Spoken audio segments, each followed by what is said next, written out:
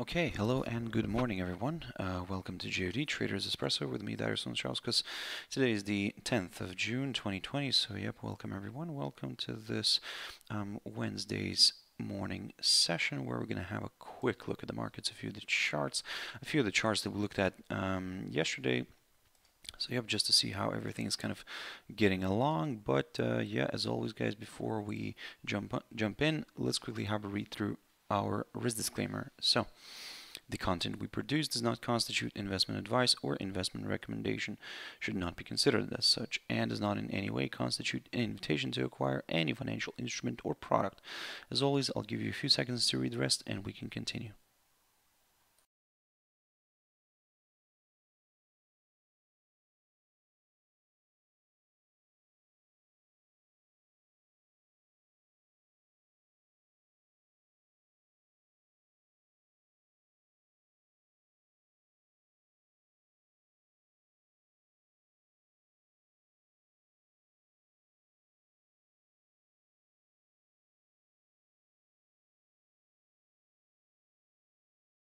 Okay, so now then, also just before we jump in, a quick mentioning of our JFD YouTube channel, to which you can always subscribe to in order not to miss any of our upcoming videos, and of course our JFD Bank website, and specifically our JFD research page, which we also update on a daily basis. So yeah, feel free to visit us here on jfdbank.com and click on the research tab right there on the top.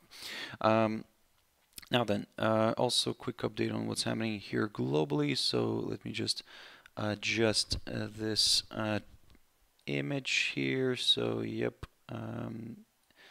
Okay, so basically the figure, yes, continues to rise.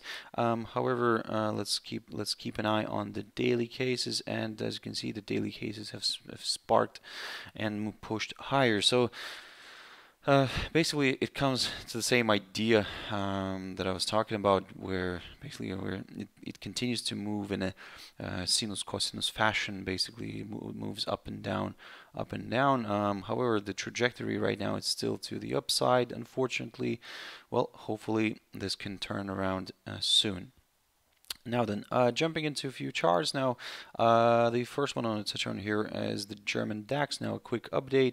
Yesterday I talked about this index, and yesterday basically I was mentioning that if it fails to move above this 12,887 zone, then keep your eyes on the low of June 8th, which was the day before that, or the previous day.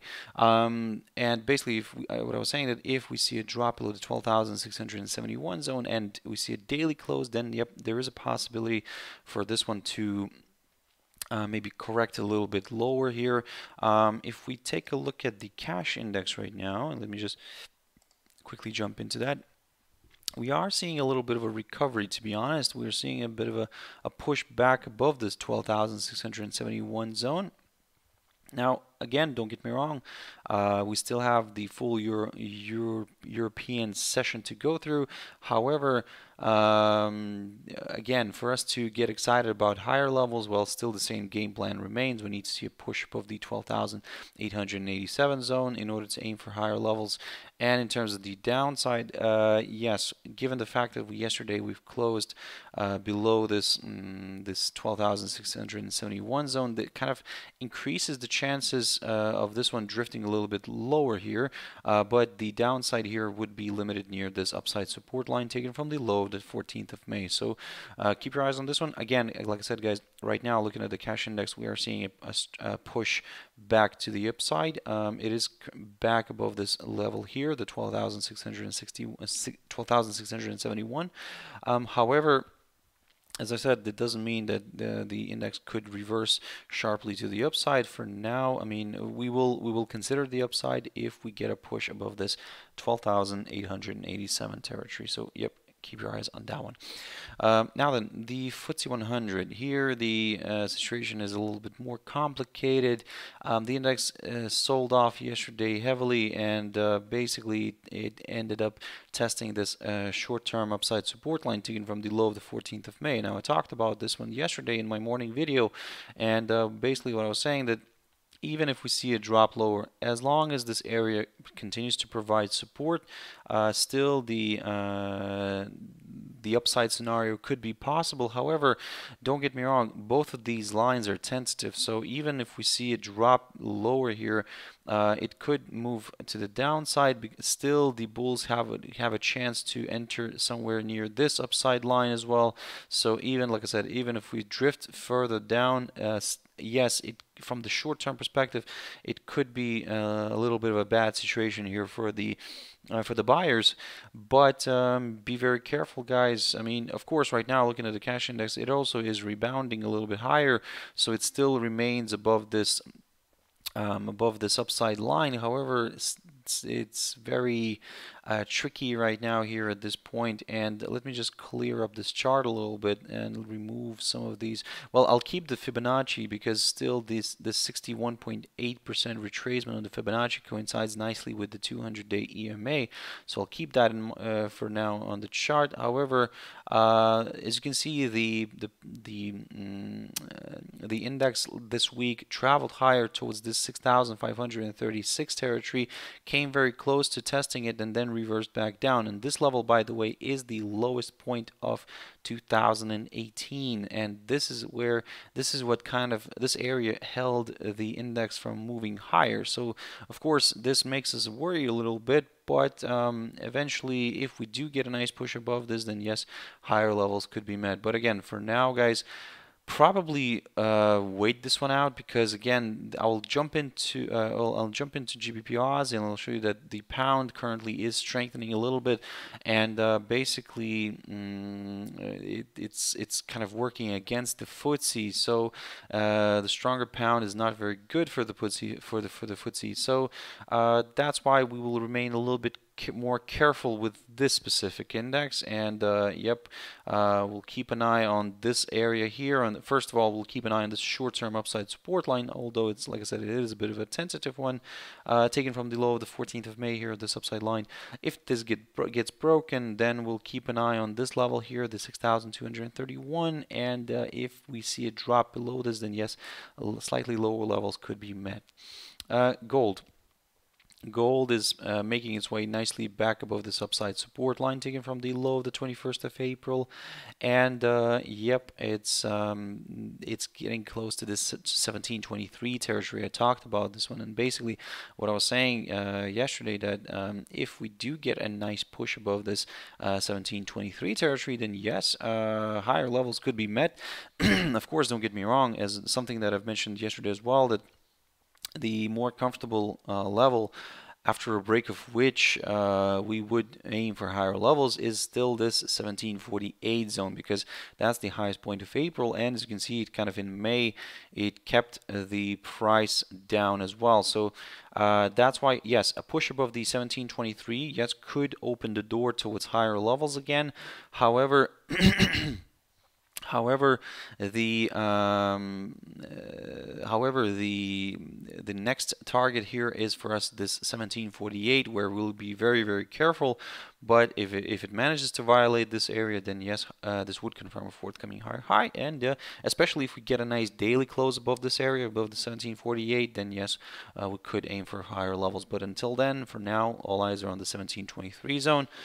We need to see a nice, good, strong move above it, and in terms of the downside here, still the 1681.80 zone here would be that area, after a break of which we could consider lower levels. But again, maybe not even only a break, we would also like to see a daily close, at least a daily candle closing here below this area, and then we could aim for further declines.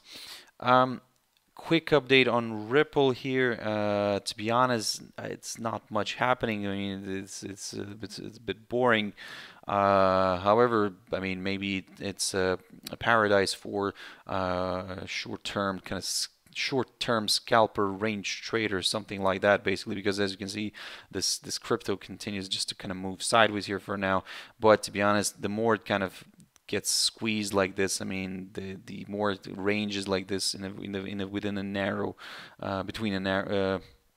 within a narrow area, then kind of the more chances for this one to explode later on if some sort of a news hits the wires.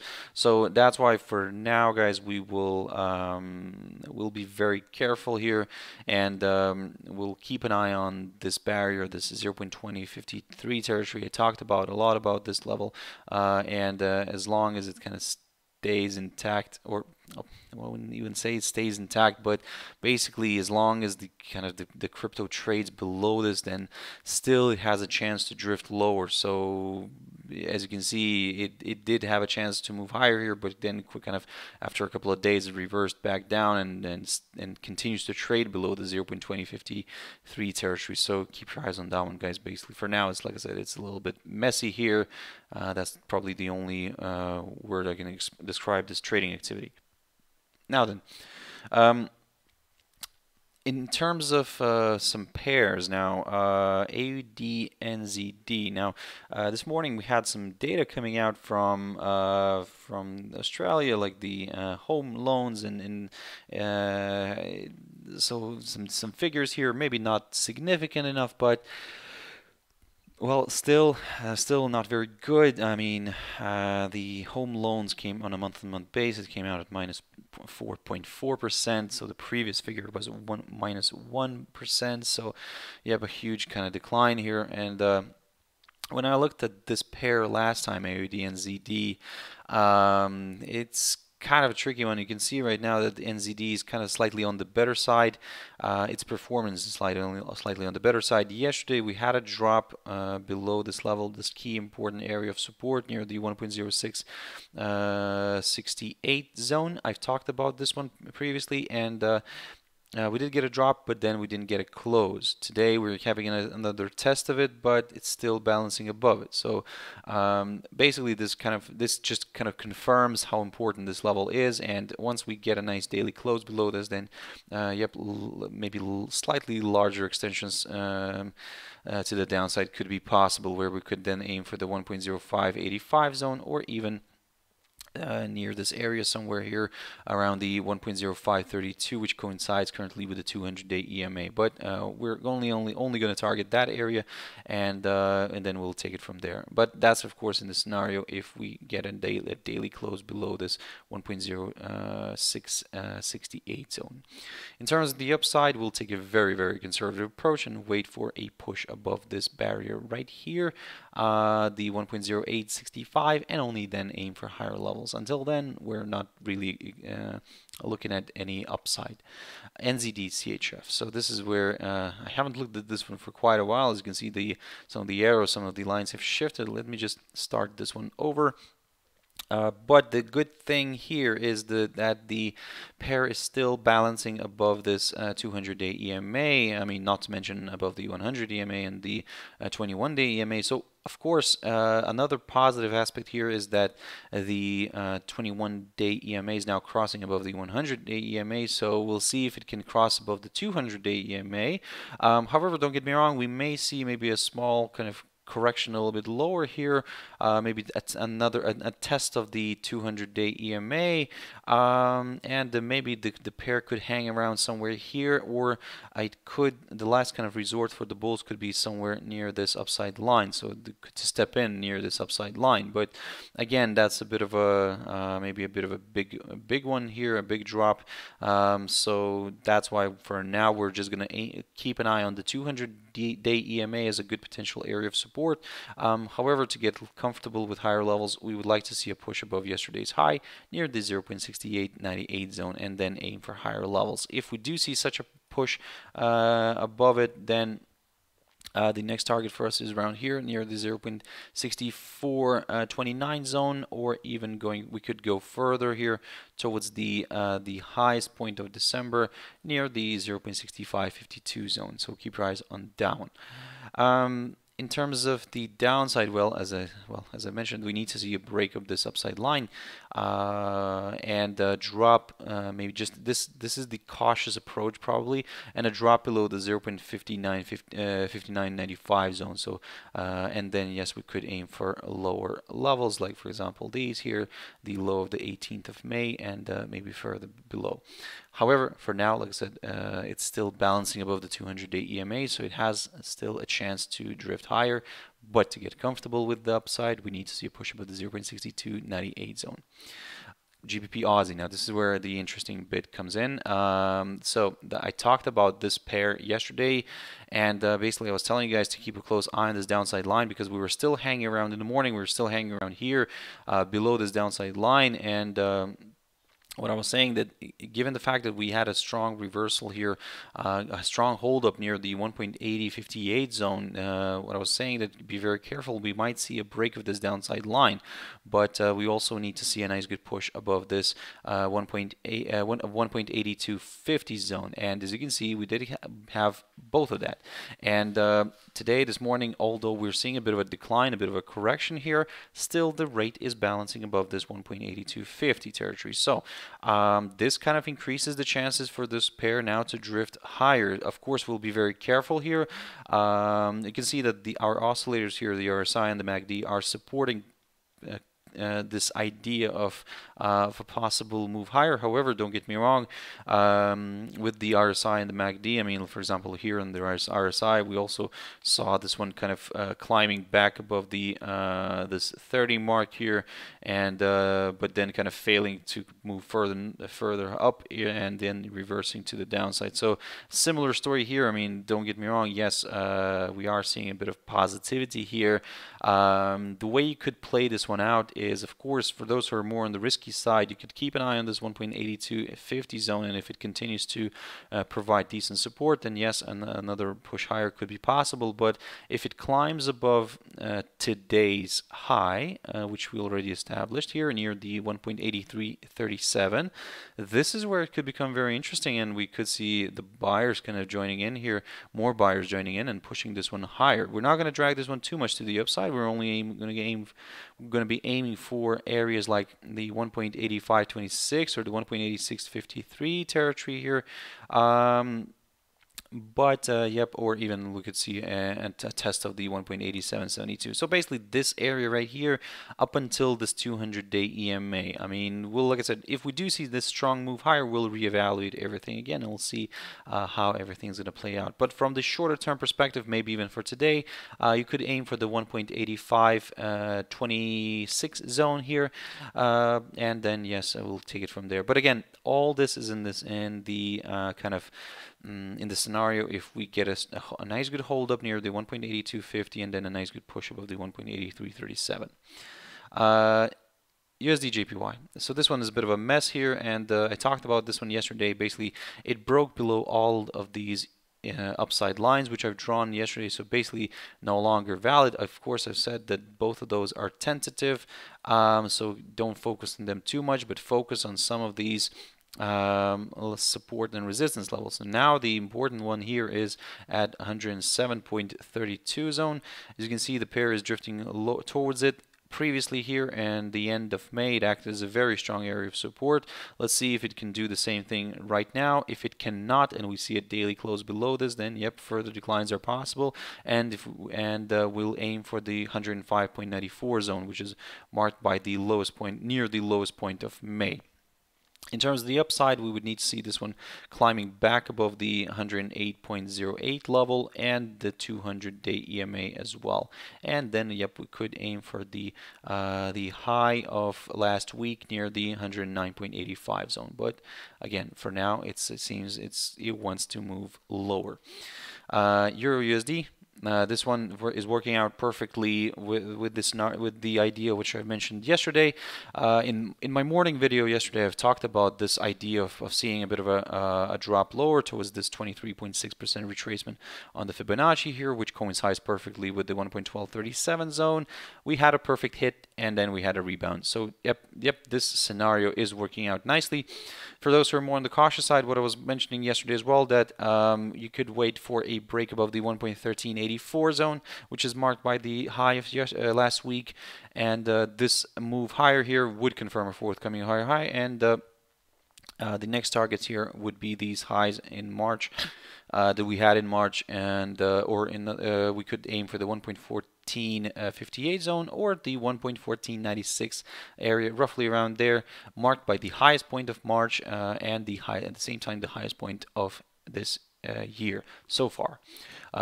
So yeah, let's see how this is going to play out. But like I said, wait for a break above the 1.1384. And then, yes, we could target higher levels. For now, like I said, be very careful with this one. In terms of the downside, now looking at this, the way it's going to the way it's shaping up, we could start looking at lower levels if we get a drop below this 1.1237 zone. Because yesterday I've talked about this level only here, the 1.1147. But as I said, the way everything's shaping up now, this a break below the 1.1237 could open the door towards slightly lower levels. So, yep, be very careful with that, guys. So, I hope you found it useful. And thank you very much, guys, for watching and listening. I really appreciate your time. I really appreciate you watching this video. Thank you very much for your likes and comments. And like I said, if you want to catch my video later on, my Traders Tea Time, as always, around 13:15 GMT.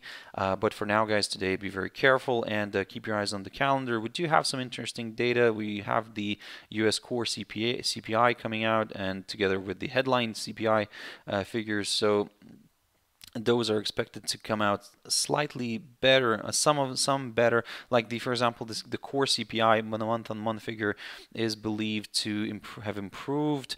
But the year-on-year number, the core number, is believed to have still declined a little bit. Now, the same story with the headline CPI figure, the U.S. CPI figure, is that the month-on-month number is believed to have improved. However, the year-on-year number is believed to have declined. So this could, if basically the figures come out worse than the forecasts, then yep, you expect some maybe dollar weakening a little bit. So, but yeah, like I said, let's see how the figures are going to come out. Of course, we do have the crude oil inventories as well, something to keep an eye on for oil traders, and the most important, of course, the FOMC statement later on in the evening.